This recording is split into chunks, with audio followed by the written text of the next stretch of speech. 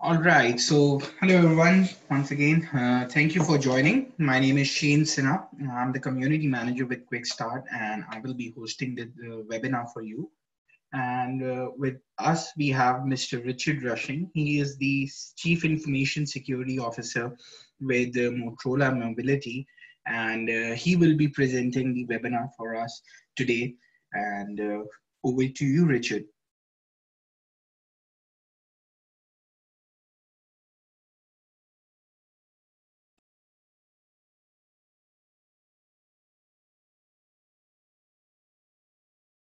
As part of this webinar, we'll talk really about a lot of the problems that are inside of the world of IoT, where to start and focus around those issues, especially at the enterprise level, as well as focusing in on some of the issues on IoT devices as part of the same functionality that's there.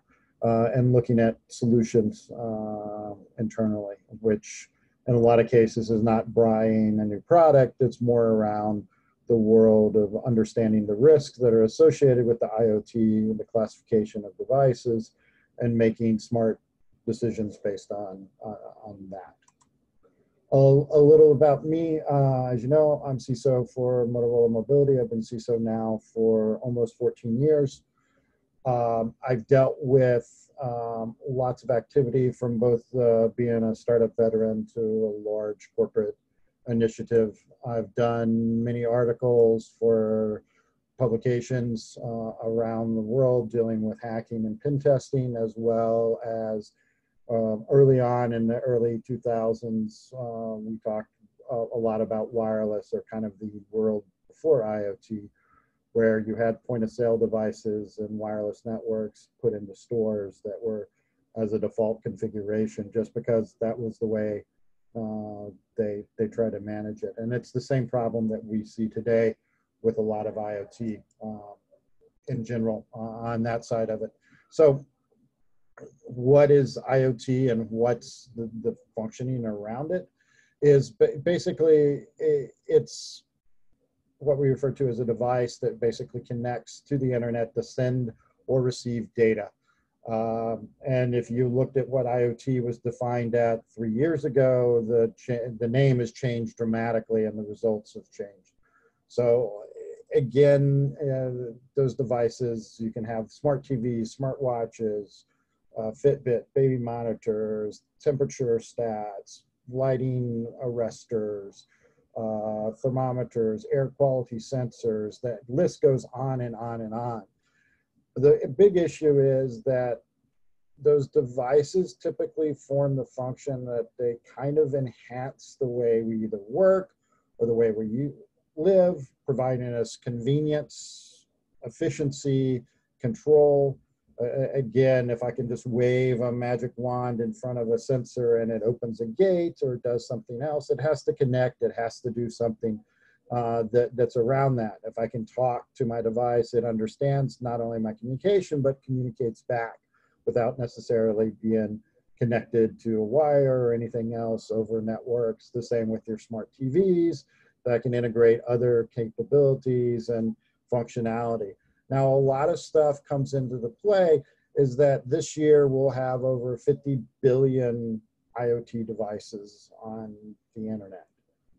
That's huge amounts of data that's actually there. And it's grown pretty much kind of from the early 80s where the explosion has taken place. But in the last 3 years, you've seen these dramatically increase, both from a consumer side of it, so what you would go out and purchase, but also coming from the exact opposite side of that, of the technology side, where these have been deployed with the businesses for efficiency cost, for OT or factory functionalities.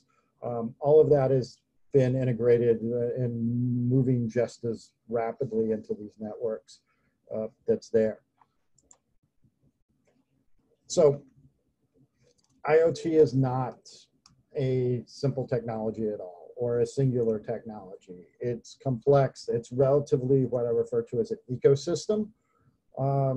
And they can run industry-specific applications. And they love to have now established smart as kind of the cyber for IoT in front of different terms. But these are a bunch of different categories that people were dealing with around IoT and what each of the sensors were, from kind of the world of being, hey, I'm looking at environmental characteristics, pollution, weather, to smart cities where I'm dealing with traffic monitoring, lighting, law enforcement,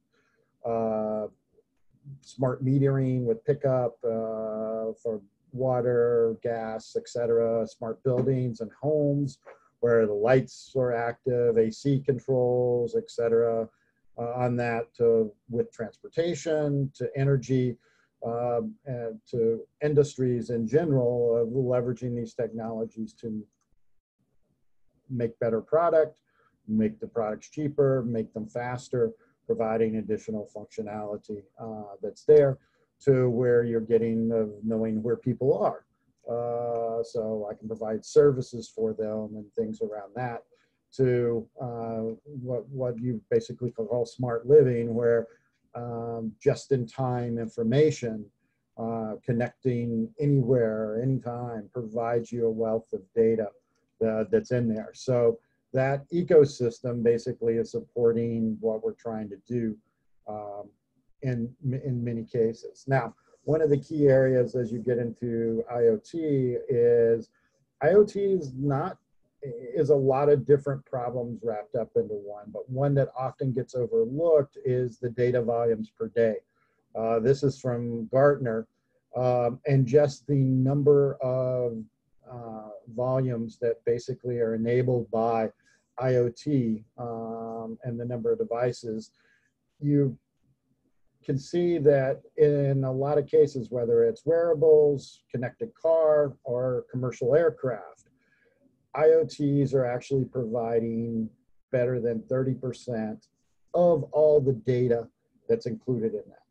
So all the data, 30% of that is coming from these IoT devices. And then it gets into these huge amounts of pieces, whether it's, hey, wearables are generating 1 megabyte per day, but if you multiply that times how many wearables are actually out there, you actually get into the terabytes of data. And where does that data sit? How long? How's it there? There's a whole privacy perspective on it, but the data is a large thing. This is why you see more and more that whether it's Azure, AWS, any of the cloud providers are having IoT solutions in the cloud, because connectivity is ubiquitous and the data storage capability requires that I can scale this. So if I have 100 devices 1 minute and 10,000 devices the next minute, I can scale accordingly to that. But as you can see, huge amounts of data are actually being collected over different functionalities that are actually there. So there's a lot of hype and there's a lot of problems, and there's a lot of problems that are hyped in IoT as well. And so you run into a couple of things. So a lot of the IoT world and early adoption of the effort was that you were taking typically devices that weren't connected to a network and you were attaching a network to it to do the connection. So these devices didn't know how to talk via their serial interface, didn't know how to do anything except someone found a bolt-on and plugged it in.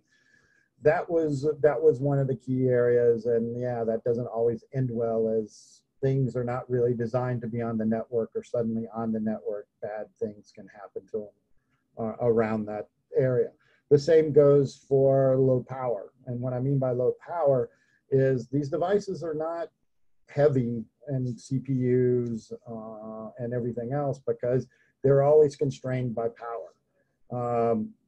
Laptops, desktops, other computer systems, I can plug into 120 volts or 220 volts and some amperage, and I can get plenty of power to those devices to support the CPUs, the screens, etc. with that. IoT devices are very much different. They're usually situated on DC power, because it's ran inside the building, it's easy to deploy, and it's not a lot of voltage. And so in doing so, you run into these things are not really huge CPUs and everything else. So they're basically designed to be low powered sensors. Cost is key. So how can I make it cheaper? Having a slower CPU because it's not doing a lot is easy on that. A lot of the application software is what we refer to as a supply chain. It's pretty much basic functionality. It didn't start life as being what I wanted to create. It's the data-centric portion of this that is actually there. One of the other sides of the issue that we always ran into, and you still run into today, is the updating of the software, whether it be the firmware or the application itself, not always easy to update.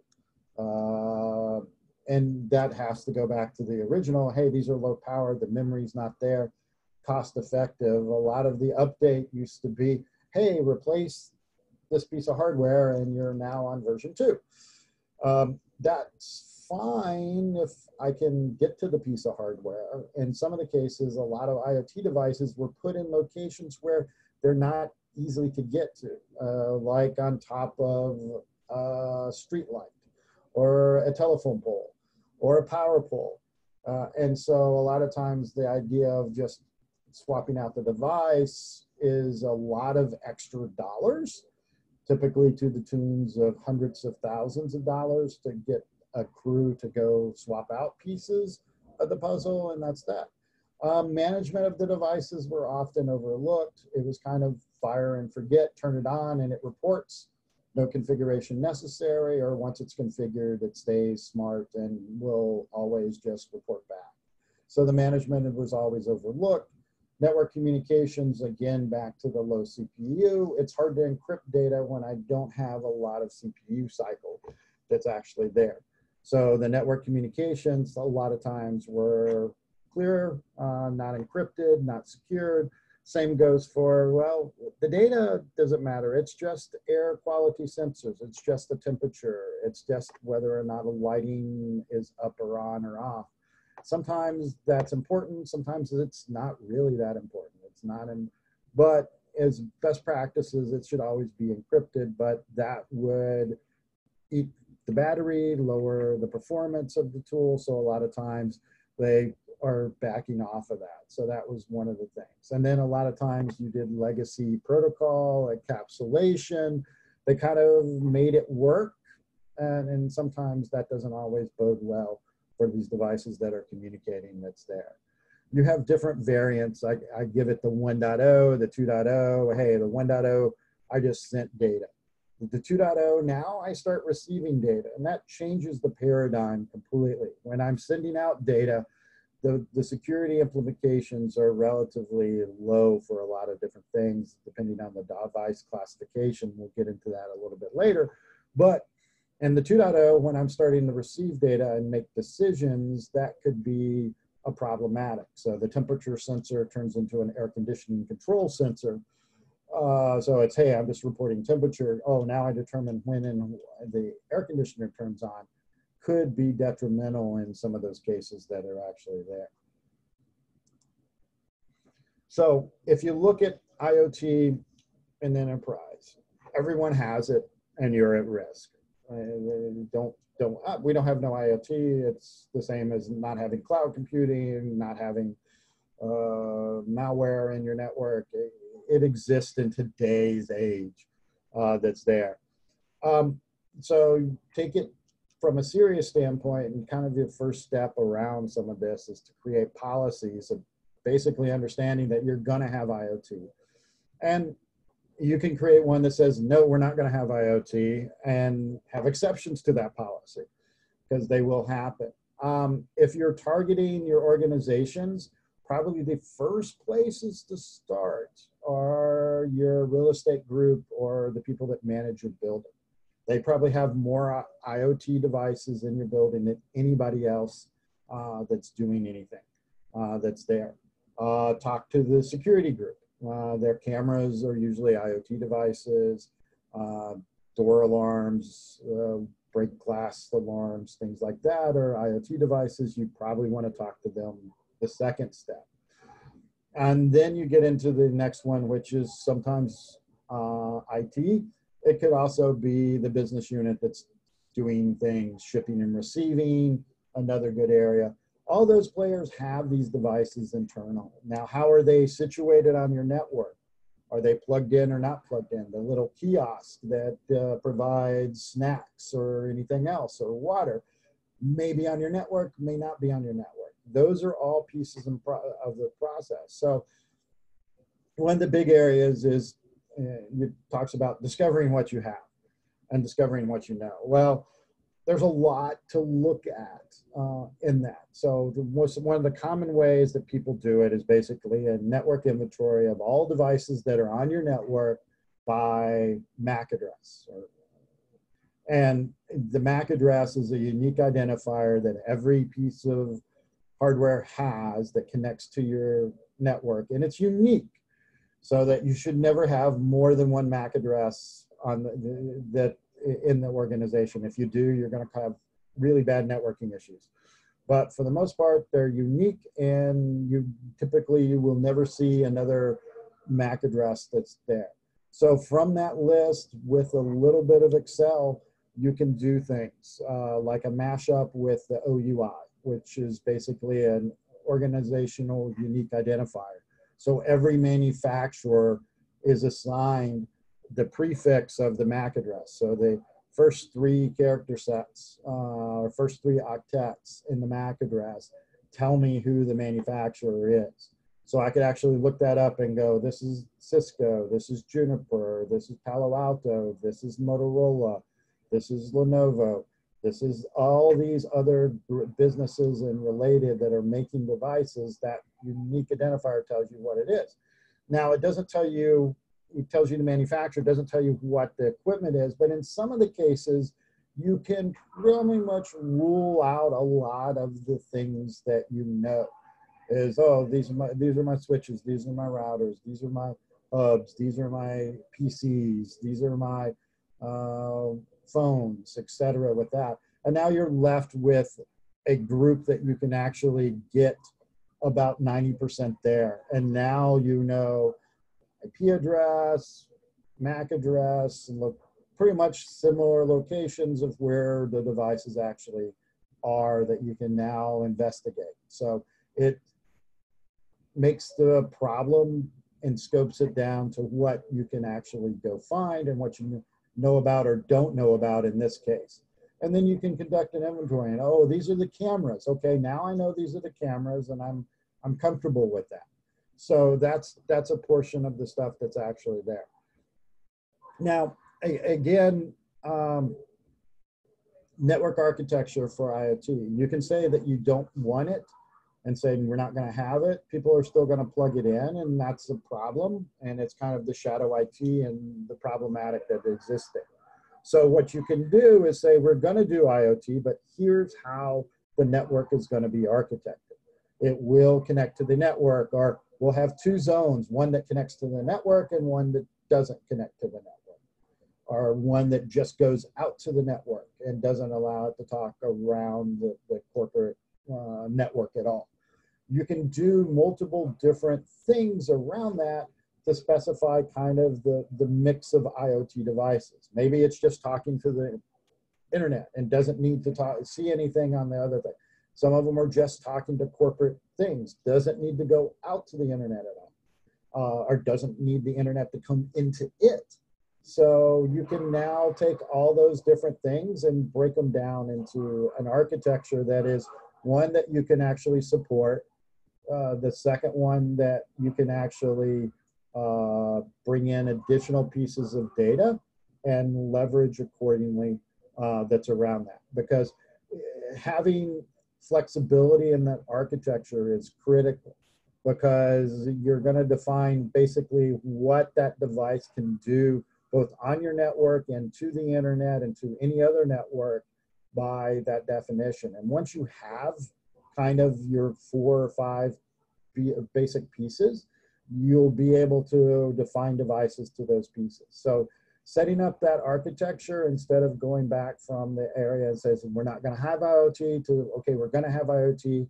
Here's the categories it's going to play in, and here's the network components that's going to be there. We'll do a lot to give you, because now people can come to you instead of plugging it into the wall jack. They'll actually, oh, I need this actually done, and you can do a lot more details around it.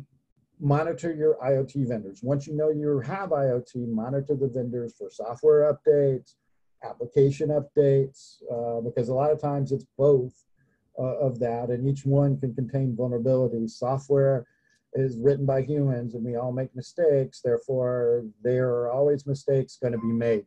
So those are some of the key areas that go into it of how do I manage that and keep that appropriate. You can ask the right questions. In other words, one of the big ones that I like to ask is about the data. If I'm just throwing my data up to the IoT vendor's cloud, do I actually own the data? Is it my data? Can I ask it to be erased? Can you get rid of it? What are the capabilities are? If I'm storing my data on my own internal thing, well, what do I need? What's being recorded? How's it being recorded? And I think that's one of the key areas that gets into a lot of this, is around a lot of those key specifics are understanding what questions to ask first before you're into this process, because it's a lot harder to clean up a mess once it's already implemented than when I start it from the get-go or start it from the very beginning that's there. You can always ask for certifications. There's not any per se that are valid, but you can ask them, hey, have you certified against the OWASP top 10 IoT vulnerabilities? Do you certify against your software build, SDLC lifecycle?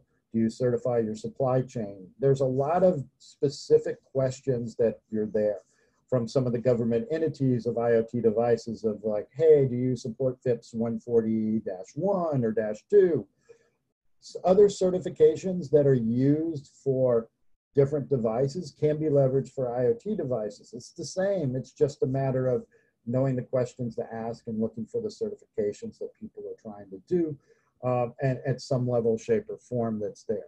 One of the other things that you always want to do is basically understand from your vendor perspective how they manage security issues. Do they post public? Do they send an email to you saying there's a security issue that we've been notified of? And are they going to address security issues? In other words, hey, this firmware has a very bad bug. Are they actually going to fix it, or are they just going to force me to upgrade? Understanding that upgrade path is kind of critical. What's the life expectancy of my device is there. Now, always come back to the same thing of like, you should plan that bad things are going to happen to your IoT. It's not going to work, or it's been taken over, or it's working against you. Whatever it is, you need to have a plan in place to understand what you would do. And it doesn't mean that you have to do anything, but you just need to actually just think about what is occurring. In other words, if I want to know that all my temperature sensors in my building have gone out, what does that do to the air conditioner? Does it turn it on? Does it turn it off? Does the heat come on? Where does it sit? The same with my lighting arresters. If my lighting arresters goes out, does the light stay on, or do they all go off? We can't see people, therefore we're not going to turn on. And so where do those kind of failovers occur, and understand a plan around that? In other words, I have an infected system, a security camera on the MyRobotNet that's attacking someone. How do I disable that camera? Because it's on a light pole outside my parking lot. Okay, you need to think about, have a response for those functions. And now kind of the other area is you can control what you can control. And then in some cases, you got to live with what you can't control. Are you going to have IoT laws for Fitbits and watches inside your organization? It's an IoT device. It's connecting probably to a corporate asset. Are you going to want to know the data? Do you want to see how many steps someone took? Are you going to tell people they can't wear their watches in the environment, or they can't pair with their corporate entities? So you've got to understand what you can do and live with what you can, and then don't allow what you can't. But that's an organization decision. That's how many people I have, what's my risk appetite, all those things come into it. And then understand also that knowledge is actual power. The more you understand at a level and have frameworks that are involved, you can now apply a lot of different pressure to something instead of just saying no with that, which gives you a lot of additional capabilities. So is there things that you can focus on the other side of that, looking at that high level? Well, you need to also think about devices themselves, because the devices may hold keys that are used to talk to your network, other things. They could be logical or physical. In other words, what's my theft of my device? If I stick it on the wall, does someone come along and unstick it and walk off with it? What happens to those devices? Do I need to secure it? Do I have to figure out a secure mounting program for that, or stick it high enough in the ceiling that you need a ladder? Where do I need to go? But the physical and logical security of that needs to come into it. Again, does it have a reset button on it, a USB configuration dongle? Does it need something that's there, that's connectivity? What is it about around that? Most of these report into clouds, so understanding what the data is it security information that's being reported? Is it personal information that's being reported? Where does the data go? Is it aggregated? Is it mashed up? Is it collaborated? Do I pull portions of that data out? Again, understand privacy functions with that, and do it from the start so it's privacy by design, saying we're only using this data for this, and this is all we're collecting. Is much easier than, hey, we collected everything, and now we've got a bunch of extra data that is endangering us because we've mashed it up to different things and different occurrences with that. Mobile applications, typically for setup and configuration or potentially operating on your phone, are always functions. Understanding the network interfaces, whether it be Wi-Fi or 5G or 4G, cellular modems, other different ways of that communication definitely are important for that. The OS and applications are always key of what is actually the IoT device running, and then what application is it actually supporting. So a lot of times they communicate directly over that, and some of it is secured, some of it is unsecured, some of it is secured over one network interface but not the next, etc. Encryption should always be required. It's not an optional thing. It should be. Unfortunately, most of the time it is a non-compliance issue. In other words, they don't encrypt a lot of the data.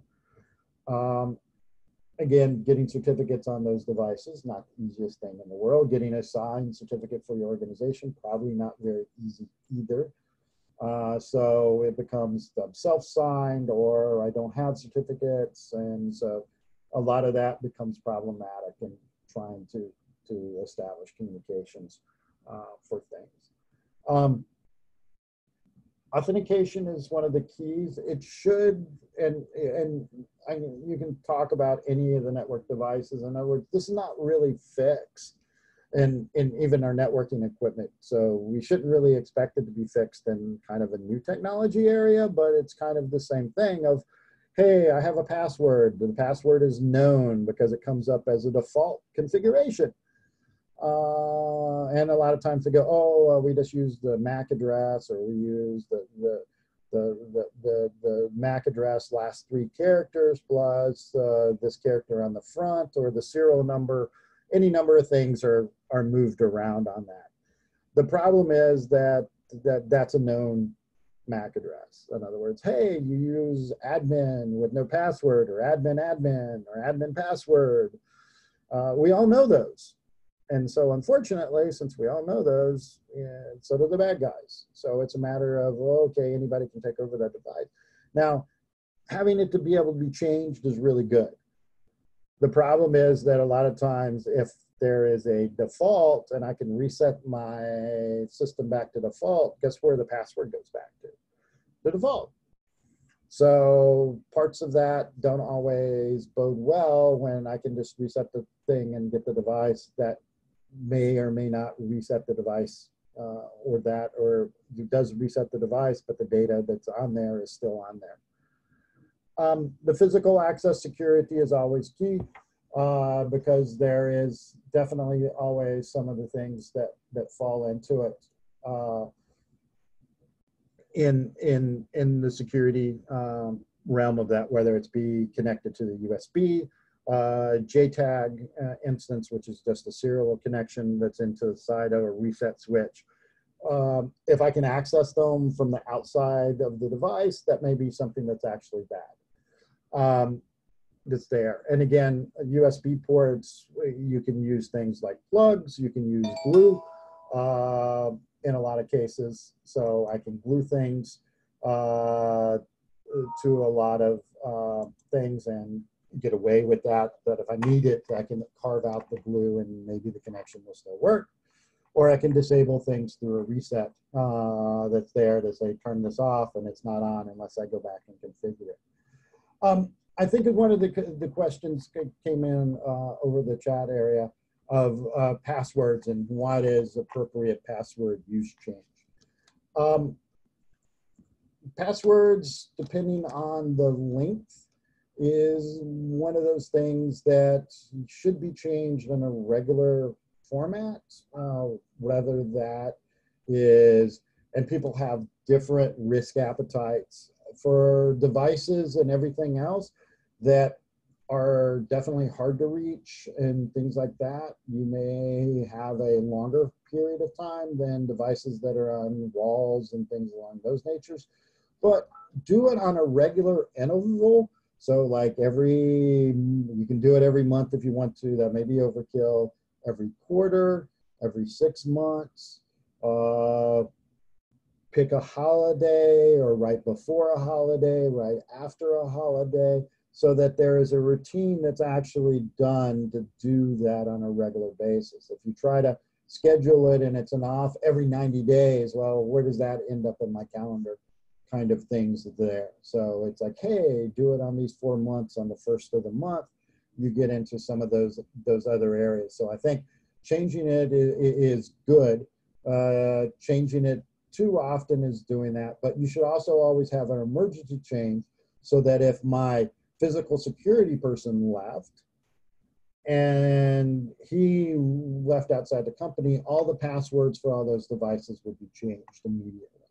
So you always have to put in that caveat of when someone that is the user of the technology leaves or that department leaves, you know at that point you need to change the passwords, because those are fixed passwords. They're not necessarily connected to any AD, so I can't disable the accounts or any of the other things. So those need to be changed pretty immediately when there is someone that leaves or left or terminates or gets fired, any number of reasons.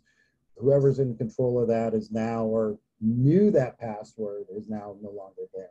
So that's one of the key areas to look at changing on that side of it that's there.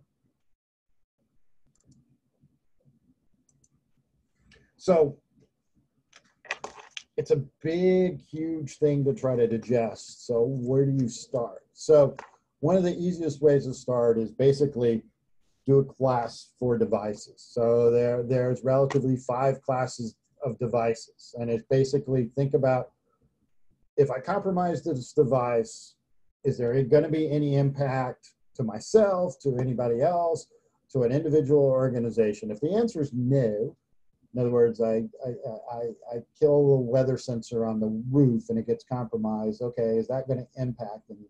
Well, maybe someone can't get the weather, or we're reading the thermometer wrongly, or it's converted from Fahrenheit to Celsius, or vice versa. Is that going to impact the organization? Probably not. And there's going to be little. If you go to the next level, it's kind of like limited impact. And the next level is we're going to have significant impact. And we may limit our operations or infrastructure that it's connected to. So there's going to be some outage, some downtime, some cost that are actually there. And then as you continue to step up, is now I have sensitive data that's including personal information, or I can have critical infrastructure and personal injury. In other words, my IoT from my doors are now closing on people and things along that nature. So if I take those kind of classification of devices and I look at the CIA triad, confidentiality, integrity, and availability, and fill that out and say, okay, on some of my class 0 devices are always going to be low across the board. Class 4 devices are always going to be high across the board. So I should really pay a lot of attention to the class 4 devices because they're the highest risk that's associated with that, versus the class 0 device, which is not really going to affect anything. So I know where to spend my effort. And the same goes for the next classes that are actually there. And there are some key kind of things that you see from integrity. It pretty much is across the board on that. How do I keep that secure? So think about when you're trying to look at devices, how am I going to keep that device secure? And I'm going to keep the firmware patched. I'm going to do all that. The integrity of the device is kind of always going to be there. Confidentiality is really about the data that I'm sending or storing for those devices. And availability is one of the critical areas as well, is that if I'm dealing with business and dealing with people, I need to have it always online. So it being out can cause me problems that are there. So it's that balancing act, but this is kind of a good focus to try to look in the balancing act and say, here do I need to start? Because I may have 10 of these, which ones are going to be my critical ones? And this is a perfect way to adjust that and scale it to the risk side of the equation. Best practices, and again, some of this is based upon a lot of documents, and I've got sources in here from EU. Australia just released theirs. California has one that's coming into law in January. A lot of others are based in the UK as well, have pretty much standardized on very similar best practices that are around that. That basically says, hey, no universal passwords. There's no such thing as admin on any of the devices. Your software development lifecycle, or SDLC, you're not only resolving vulnerabilities and problems, you're disclosing that you have these problems and that they're being resolved as security issues. And that's very important. And not only that you fix them, that you disclose that you have the actual problems that are there. So that if you get a message that says, hey, do you realize your cameras can be watched from the internet? You can turn them off and make some security risk adjustment accordingly. Again, how to report vulnerabilities. If I find a vulnerability, how do I report it to you in your organization or on that device? Sometimes it's a lot easier, especially with multiple manufacturing that's actually there. And that's a key. Software updates, you're gonna do them, the life expectancy has of the product, where you state this product will be supported for 2 to 3 years, or 3 years, or 2 years, but there's a date that says we're gonna support this product with software updates that are actually there. You store your security credentials and sensitive data, so it's encrypted. You store it in a format where I just can't pull the device and steal your data and look at the data that's actually there, because it's stored in flash memory, usually in most cases that are there. You communicate securely, you expose, you minimize your physical attack structure functions, because I can attack it via physical, I can attack it from the network side, I can attack it from a configuration side where I'm resetting the switches and doing other capability that are actually there. So all those different areas are the key functions that are around that. Integrity checking, again, my firmware update is signed, so I'm not just loading something onto there. Any personal data is protected or anonymized is kind of key. A lot of states will go, hey, we anonymize it. If you look at it, it's not anonymized at all. Telemetry data, understanding what's being sent. Is it being sent in the clear? And if it's being sent in the clear, what is it? It's interesting to look at the data and go, oh my gosh, I didn't know that this is sending my account name or this is sending my email address, because they're identifying me in some of those cases. And then one of the final things is I need to make installation and maintenance easy. If I make it super difficult, no one's going to do it. So if security is an optional feature, or you have to understand really technical terms or type a bunch of things to enable it or start things, you know it's not going to be implemented. It needs to be easy. It needs to be, do you wish to do this secure? Yes, check that checkbox and it's done, because no one's not going to check that checkbox. So that's one of the key attributes that's around there to be done. Think about IoT as it's not revolutionary, because it's based on all this other technology. So it's built on the human, that's on the hardware, that's on the operating system, that's on the network, that's on the web interface, that's on the mobile network, that's in the cloud, that's on the IoT, and it's data. So that's one of the things. We fixed the same issues on the network. Hey, we need to encrypt all of our data. I've been doing security so long when the encryption portion was not even considered. All this data was flying around unencrypted. Always remember, on IoT devices, power is an issue. I don't have power. I don't have power arbitrarily. I need to get power drawn. I need to pull it into the building. I need to put it up. So power is done the best way power can be done, which is usually with PoE or some other function that's there where it's there. But power is always going to be an issue. So deployment cost is a cost. So deploying things are always one of the critical areas that I can't get away from deployment. I'm gonna have to pay the bucket truck driver to put something on a light pole. I'm gonna have to pay the group of 3 people to wire a network drop or wire a power outlet. Deployment is a cost. So if someone says, hey, these are only $5, understand that there is $800 on top of that $5. And understand that it's 805 and not just $5 to be able to put it.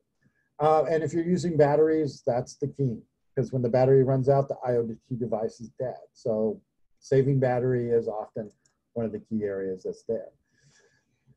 Use your enterprise technology. We talked about, hey, create a framework, but again, dedicated physical segments. A lot of these are PoE devices, which typically require dedicated switches to begin with. So it makes it easy to go, hey, we don't even have to connect this to the corporate network.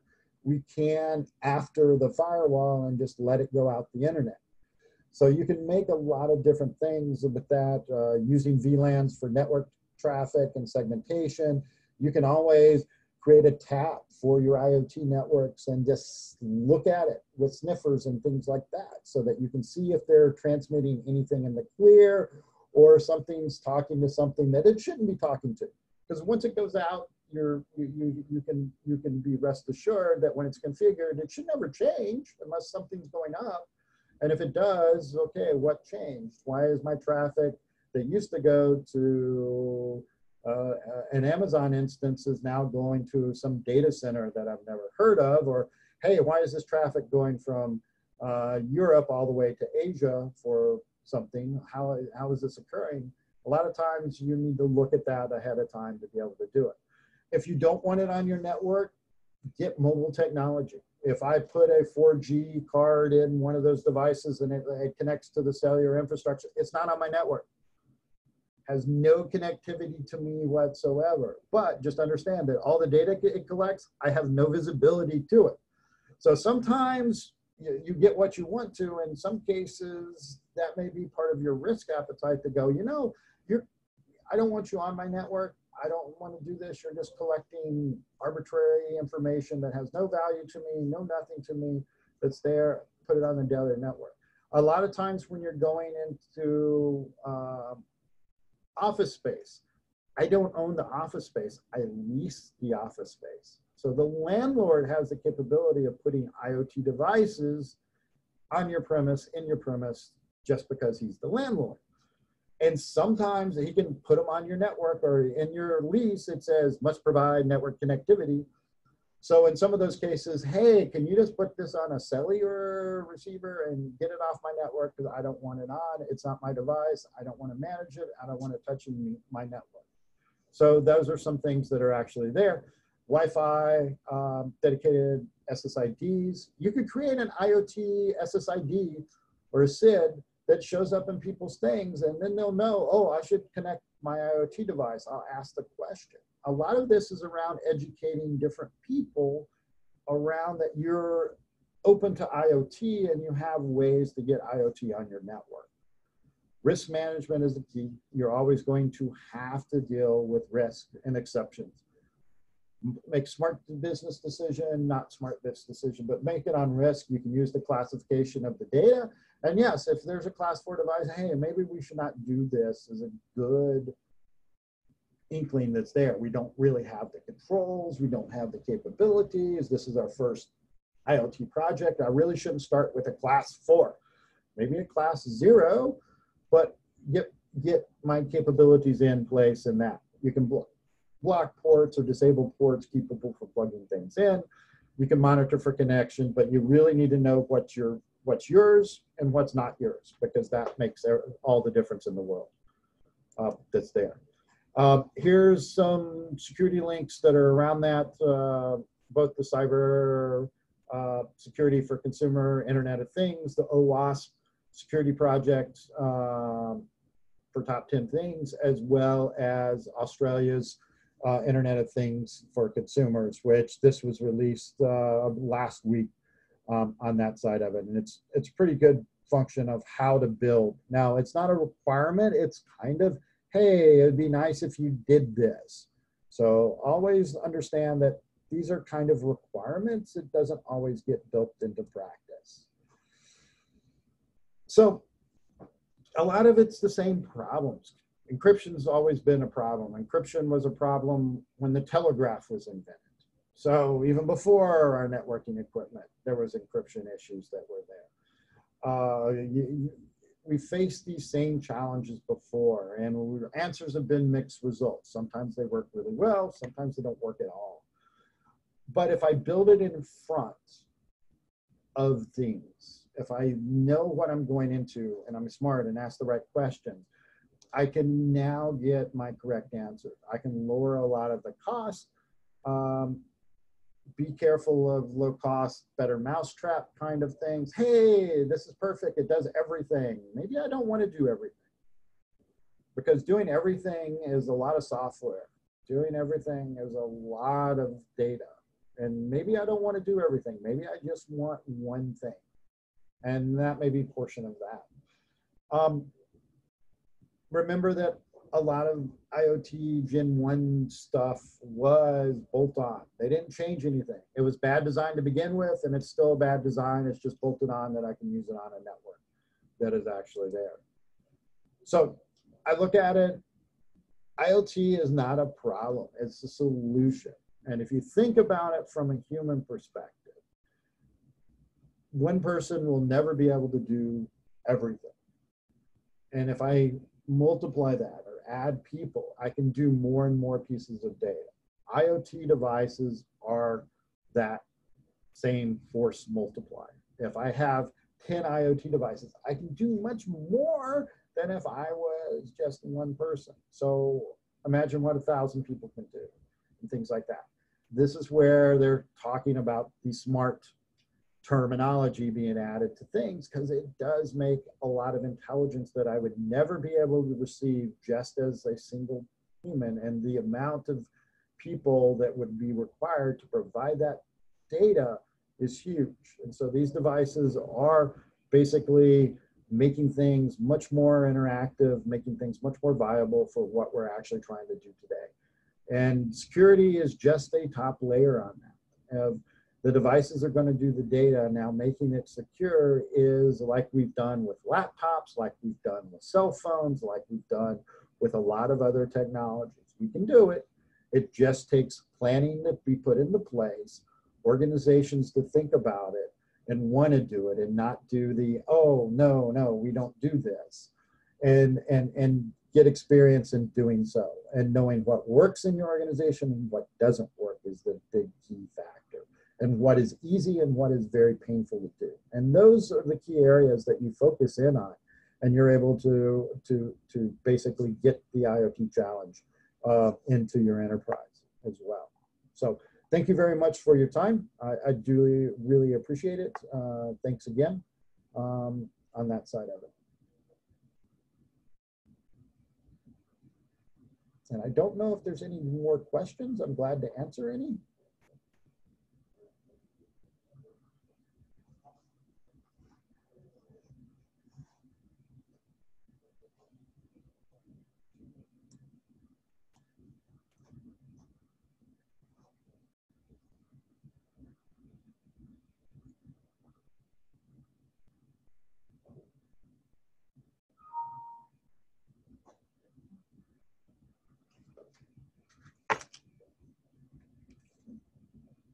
So I think my mic is still unmuted. So we do have a question in here. As a non-IT person, what are some of the things I should take care of in my organization doesn't have an IoT security policy defined? First, definitely put an IoT security policy. And it shouldn't be no IoT. We should do IoT, but with these constraints. It needs to be on a dedicated network, or it needs to be on this wireless SID. Most IoT devices are wireless, so you can kind of focus on the wireless SID. Most of your controllers support up to 32 different SIDs, so asking the IT group to add additional SSID for your wireless controller that says IoT or something along that nature is probably relatively easy. And you need to tell them where you want it to go. In some cases, it may go internal, it may go out to the network. But define a policy, define how the connections work, and then work with the product and see, is it secure? What's it doing? Is it easy to connect? Did I build it too difficult, or too many hurdles, or not enough? But you really need to come about that. But you should also have a discussion at the same time of how are you going to respond? So if this is like I said, air conditioning, other types of stuff, it's kind of easy. Does the building shut down or not shut down? But some of the other ones, if your badge access reader stopped working, what does that mean? Okay, we prop the door open, we don't prop the door open, just have some of those controls around that.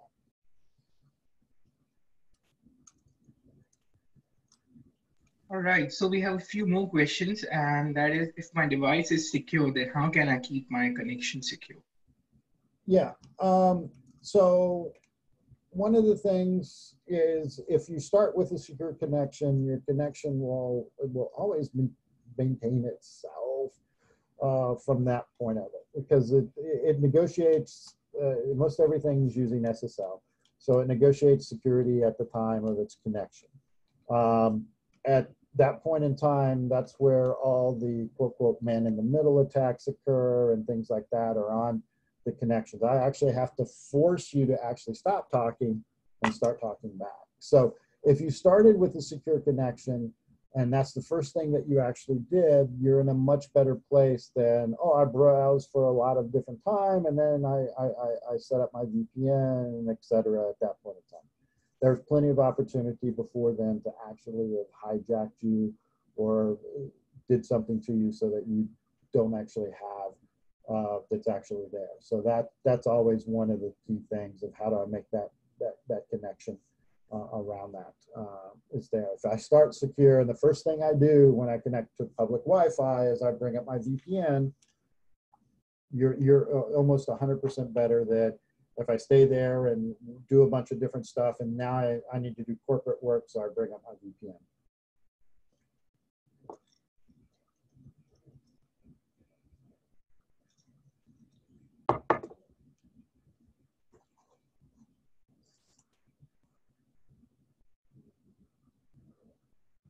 Right. So the next question is that what steps, should the employees take who use public Wi-Fi when they are working from home? Yeah, always use a VPN. Never trust the public Wi-Fi. It's like a petri dish or a cesspool. because there's no controls. It's like anarchy, Thunderdome, whatever you want to call it. It's like whoever gets it is doing whatever they want to with that.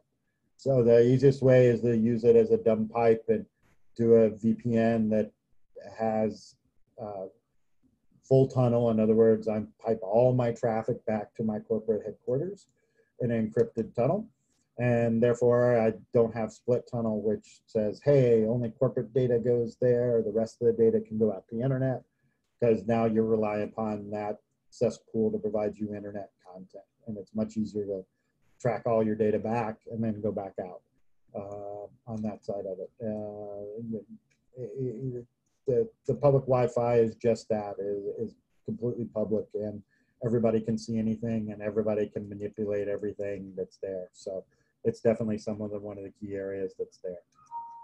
And I think that's a key attribute in a lot of cases.